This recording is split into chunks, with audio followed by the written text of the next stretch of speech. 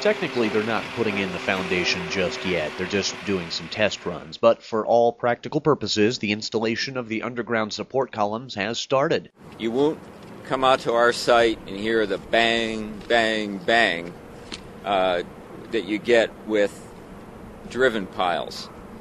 We are actually drilling an 18-inch diameter hole in the ground. Banks project executive John Dietrich says into that hole they'll pour concrete and reinforce it with steel bars. If the tests show everything is okay, they should have the site ready for above-ground construction by January.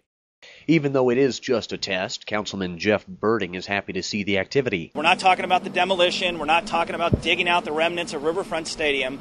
We're talking about putting piles in the ground to start those garages that have always been the critical component of getting this development done. Once those tests are completed, and assuming they hold up, it should take about 3 months to put down the foundation. After that, work will begin on the garages that make up the first phase of the banks. From downtown, Bill Reinhart, News Radio 700 WLW.